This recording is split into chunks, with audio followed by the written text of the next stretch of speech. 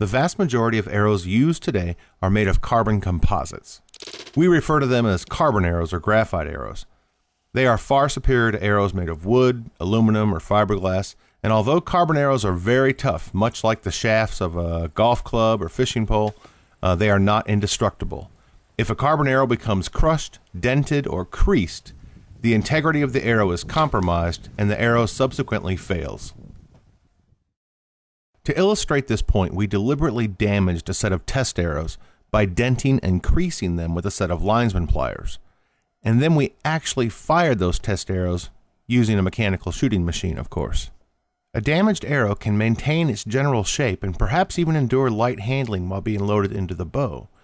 But a damaged arrow cannot survive the compressive forces of being fired again. If you look closely, you'll see that the damaged arrow separates upon release. The front portion of the arrow moves downrange, the back half of the arrow moves sharply lower. And if all the stars align in just the wrong way, the broken arrow segment can strike the hand gripping the bow, sometimes with gruesome results. That's why flex testing your arrows is an absolute must.